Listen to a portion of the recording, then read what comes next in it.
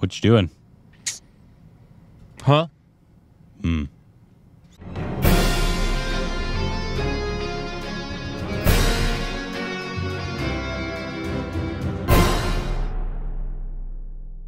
Hey, welcome back to our Stupid Rex of Corbin. I'm Rick. Put up your window, this guy. Oh.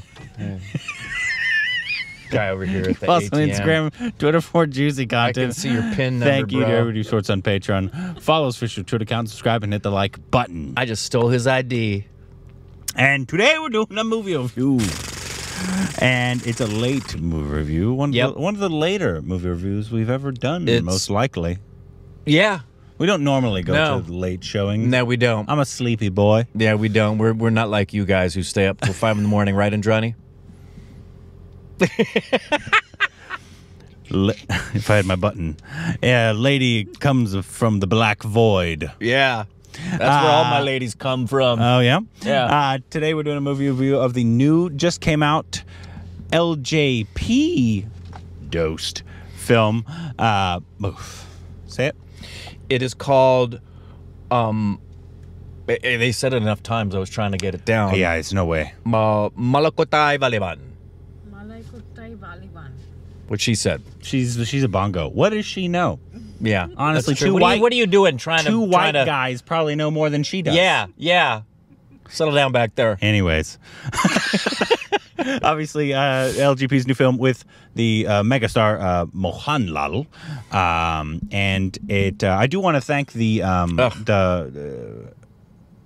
I think their distribution production company, American Distribution Company. I don't know for sure, but they actually reached out because Stupid Babies. Actually, they said they got a ton of messages and they were like, "Hey, DM us." The Stupid Army was in full force.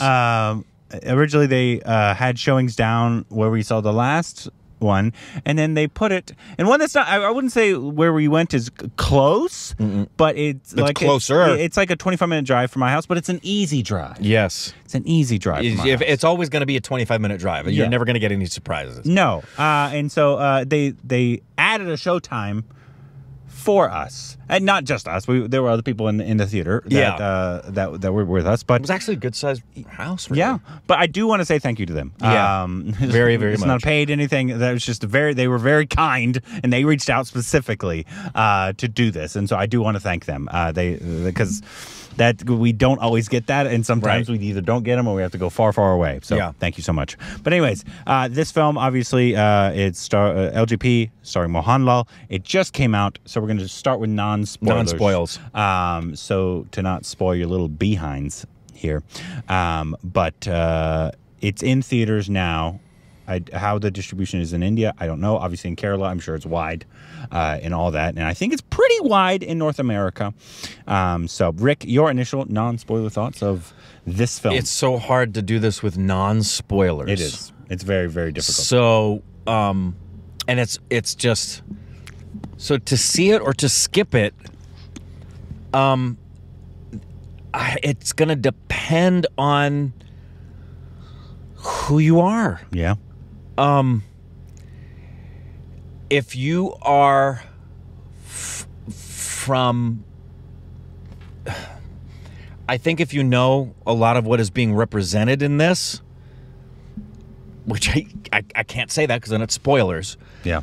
Because there's so much in this that is completely foreign to us, to me, symbolically, whatever it may be.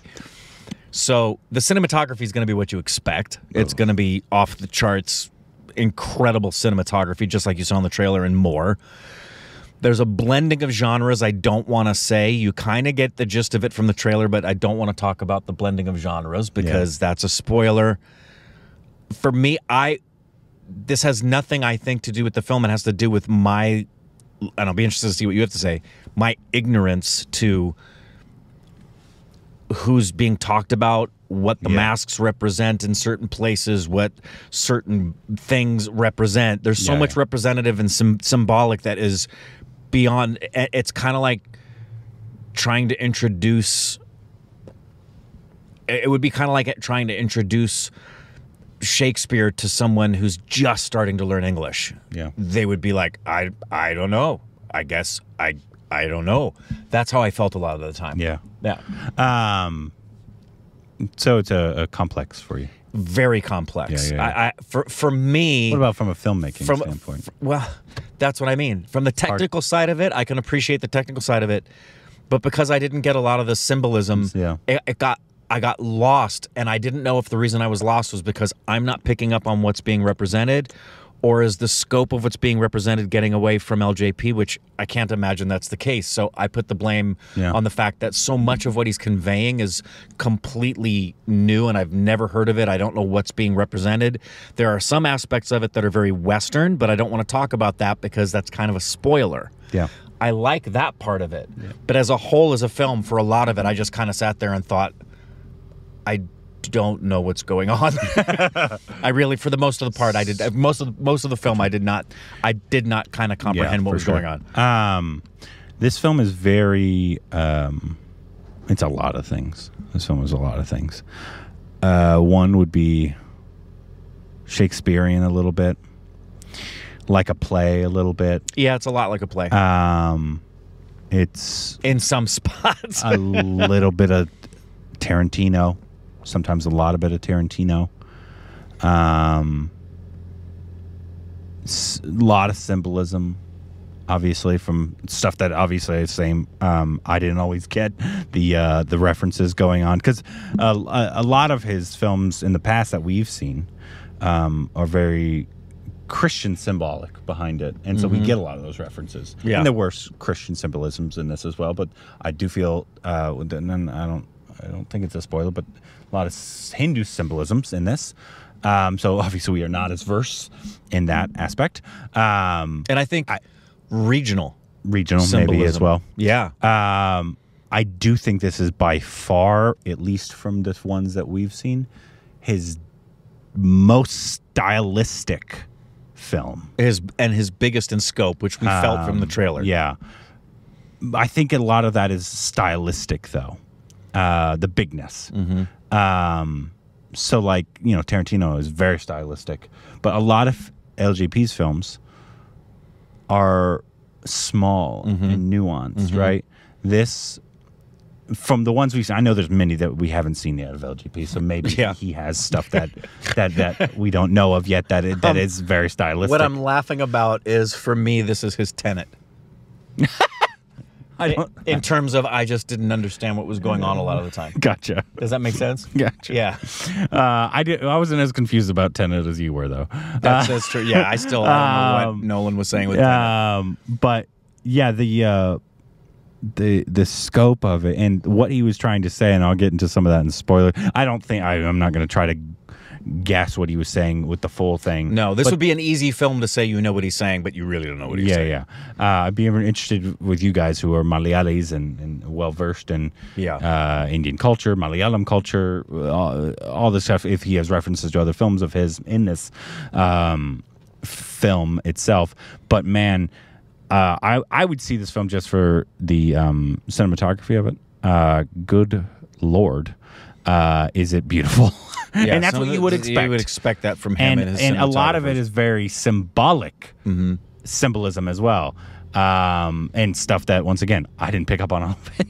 But I'm like, that means something. Right. It's clearly means something. Clearly. But I wish I knew what it meant. But a lot of it's extremely pretty Sanjay Lee Bansali level at times in terms of what he was doing with certain shots. This could have absolutely been a play in the way it's shot. It's very slow moving in parts. And like the way it goes by chapter kind of thing. Yeah. And again, pacing is hard to critique for me when I'm not tracking with the film, because then I don't know if what I'm sensing with it, for example, if I feel like a film is dragging because I don't know if that's because of the flow of the direction and the editing, or if it's because I'm just not grasping. You know what I mean? Absolutely. Yeah. But of the stuff that I did enjoy a lot of it. Like I said, I'm okay with directors doing what they want to do and me not getting it fully if I can just watch their vision on screen and be like, I don't fully know, You know, what just happened? Right. I think I have kind of some. You know ideas, what this reminds? but You haven't seen this film, but this is going to be for those of you who have seen what I'm about to reference. You haven't seen The Boy and the Heron. no, not yet. We will. I felt the exact same way watching this as I did The Boy and the Heron. I think that might be because your first. Yeah, but your I felt the first same way of Miyazaki film. this. I can tell that this is probably great, but I don't know why. And there's a ton of stuff in this that I'm watching thinking, what the heck is going on? What does that mean? But I left with this sense of, I can tell this was somebody who knows what they're doing. I just wish I knew what they were doing. Yeah. Yeah. I get it. Yeah. I thought Mohanlal did a very good job. His presence on screen was really cool. And not like a Rajnikant cool. That's not. No, that's not what the film very is different. Really, it's going not for that at all. Yeah, no. This is a LGP film through and through. The star of every LGP film I've ever seen is LGP, and that's no different in this. Even though obviously this one has, I'd say, more of a star than a typical Lilo film. But he's still, I think, the star of the film. I think if we were Malayali or something, we'd be able to just dissect it better, than two American white guys. Yeah, and that's happened before, I think, and it happened a little bit with his last one, even because there were elements, not as much, but there were elements of it that were very Tamil, very Malayalam references, and certain things. Sure, there was a ton we missed, but that last one had a broader appeal in terms of it having a universal understanding throughout, more so than this one. I think a lot of people internationally would be able to appreciate the technical aspects of it and the beauty of the cinematography. But as far as story is concerned, I think I'd be surprised to find out how many people who haven't been exposed at all to India, especially this region of India, would be able to track with the story. It'd be really, really shocking to me. You were that lost? Yeah, I was really, really lost. Oh wow, okay. Yeah, I mean, when it gets again, spoilers. You can't talk about that yet. We'll talk about. I can tell you when I didn't get lost. We'll talk about that in the spoilers. But overall, in terms of like what I see, I would definitely go see it, especially if you're for Malayali, and if you like Lilo, LGP. I can't say his full name. Sorry. Yeah. Because you might be even smarter than we are in the realm of understanding of the film. But I think if you want his style, it's very different than his normal style, actually. It's very different. But also still has a lot of elements of what makes a LGP film an LGP film, which is thinking. I think that has to do with most of his films, is like what are the undercurrents of this? And this one has a lot of those, and also even more than any other one I've seen, because there's so much going on. Mohanlal's not going to give you anything to gripe about in this film. There's actually quite a bit of songs in the film compared to what are normally in a LGP film. True. Cinematography, you could go in literally just for that. And I thought the sound design was very unique, very loud. Yeah, and I think we don't know. You don't know if that's the. I think it's on purpose. Yeah, it might be on purpose in spots, or it could be the theater. Yeah, who knows? Yeah. That specifically, but very unique in how he decided to do it. But overall, I enjoyed it. I think you might enjoy it even more, though, if you're a Malayali or even just an Indian. That knows the references better than I. Don't know. Yeah. You can let us know if you've seen it. But now we're going to get to some spoils. Don't expect too much intelligent conversation. No. Because, once again, very stupid. And Leela LGP is much smarter than we are. But if you haven't seen it, please go watch it and then come back before you get spoiled, okay? So, Rick, what were you going to say earlier? I appreciate the genre mixing, because this is a Western. That I got. This is definitely a Western in the whole scope of it, and he gives a lot of shout outs to the Western And Mohanlal is the Clint Eastwood character who kicks everybody's ass, and he's the loner. And then he befriends somebody. It's very outlaw Josie Wales. And then the person that he was caring for gets killed. So I got that at the end when they started to actually put exposition in the text and say, here's what's going on. But I still didn't get the big jumping foot in the ground and he's on the other opposite side of the hill and he's going to face himself in his final battle, which is against himself, I guess, or another avatar of who he is. That I didn't get. So I appreciated the blend of both what felt like a Sanjay Leela Bhansali Indian film and a Clint Eastwood Western. But I've so much of the first 70% of the film was him just kicking ass and taking names. And it was so comical sometimes with the wire work that I thought... That was a stylistic choice. Yeah, I thought, are we farcical now? Are we going in and out of farce?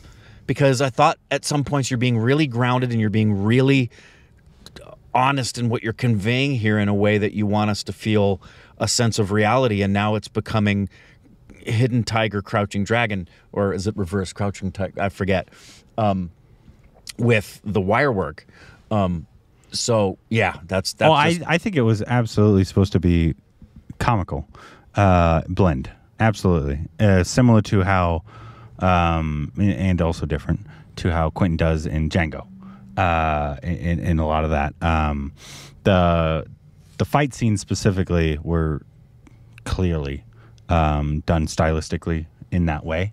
And I almost want to say they wanted to do it almost like it was a play, how it would be done in a play, how it would look in a play. And the humor was absolutely there and supposed to be there on those parts. So that I 100% agree. The one of my favorite parts though was, God, he blended so many genres, right?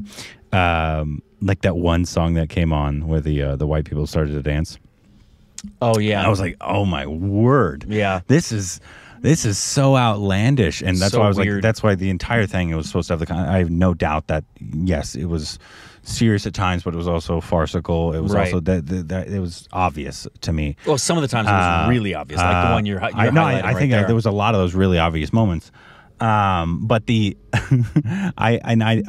I'm just reading into it, but I think that whole sequence where the kind of the big battle sequence of the film with the army there, with the army and her on the big gun, on the rotating cannons. I liked that better than the big gun and animal. Yeah, I did. I thought that was almost a answer to not really answer like he's trying to do it, but almost he's poking fun at India's obsession right now at the big mass films. And with everybody big mass having guns. big mass guns and killing in that way. That. I thought that whole sequence specifically, it felt to me like it was almost a pointing up a mirror, like, you see how ridiculous we're looking right now? Yeah. Guys, we don't need a circular cannon gun. Yeah, and he does kind of throw in, I'm not going to say it's masala, but he throws in all of the kind of things that you see in different Indian films. So you get the big Bollywood numbers. Yep. You get the ridiculous white people. Oh yeah. You get, like you pointed even out, more so, the ridiculous gun that the evil guy that laughs all the time. Right, the evil guy that laughs all the time for no reason. He's the bad guy. Yeah, clearly the bad guy. I think you guys can tell me if you read that in as well. I felt like it was a little, not that was the whole point of the film, but one of the undercurrent themes of it was almost a call out of the big, like, can we pull it down, right, some guys, because this is what we're looking like. Right. We don't need an oscillating cannon gun. Right. Which is categorically hilarious. Yeah. Guess that wouldn't work. Yeah. But exactly. And the whole song where they're dancing all crazy. I'll shoot you everywhere. Yes. Everyone. Yes. The beginning started off with that same comedy, and the end, and not really the end, with most of it in general. I can't tell you specifically what all the Hindu references were. If it's even that. It was a lot of them were. Like the end was Shiva, right? Yeah. The dreads. I'm not sure. It was blue. He The destroyer, right? Yeah, he Returning. looked like him, but I don't. Yeah. Maybe it was a That was- different avatar of him. I mean, there's thousands of... Blue with dreadlocks. I don't That's think he would fight Mohanlal though. I think Mohanlal. I don't know if he's going to trying to be Hanuman as well, or maybe just a different. That's what I'm just reading stupidness into it. That's what I'm trying to tell you. All those are just like from what I know of the whatever that film was, the anime film that I saw was. Right. What was it called? I didn't see it, but you did. The anime film from the 1990s. Ramayana? Yes, thank you. Ramavayan. That yes, thank you. That's basically what I know of all those gods. And so I was like, yes, I think the masks were the demon guy that Saif was playing in the I don't know. Was the demon with the heads? Ravan. Well, but Ravan. But they all of them? don't have any mention or of, I know, didn't mention them. yeah, but yeah, Who do you know who those masks were? they were depicting like demons. That's what I thought. I thought it was supposed to be like reflecting not specifically him, but a demon. That everybody in the crowd was like, anyways, deceiving. That's what I would read into it. But once again, very stupid. You guys could tell us if my assumptions in any of that is true, because I don't know. Those are the parts that I'm like, I don't know. I'm not familiar with any of it. And because of that, because so much of it was symbolic, I was looking for and couldn't find out why anybody, for the first half of the film in particular, I couldn't really figure out why anybody was doing what they were doing. And I thought, okay, maybe that's the point. Is that the point of the... Then I had so many questions and couldn't track what was going on for so much of it that I just spent a lot of the film just lost. Yeah, I like sometimes when films just kind of take you on a ride, regardless of if you're like relating to characters specifically, or I mean, and LGP's famously done it, and then the film he got sent to the Oscars. We talked about that. But it's very much like when we came out of The Boy and the Heron. We were standing on the street about to cross it, and a lady who was in the theater with us, we didn't know it until she looked at us, and she saw that we were in the theater, and she said, "What was that?" And we said, "We're still trying to figure it out. Do you know?" She said, "No, I can't figure out what that was all about." So, yeah. I haven't seen it yet, so I can't tell you you're stupid yet. No. When I see it, I will. You will. Well, Stephanie will, and then I'll say whatever smart thing she says. What's weird is I liked it. I liked it. Anyways, if you haven't seen the film yet, I hope you're still not here. But if you have, please let us know what you thought about the film. If you liked it, if you didn't like it, why we're idiots. Please explain like the confusion we have. Yeah. Obviously, give us our aha moments. But I do want to once again thank the production or the distribution house. Yeah, I don't know much. specifically because it's the first time it's happened to us, and so I do want to thank you guys. But let us know what you thought about the film and anything else we need to know down below.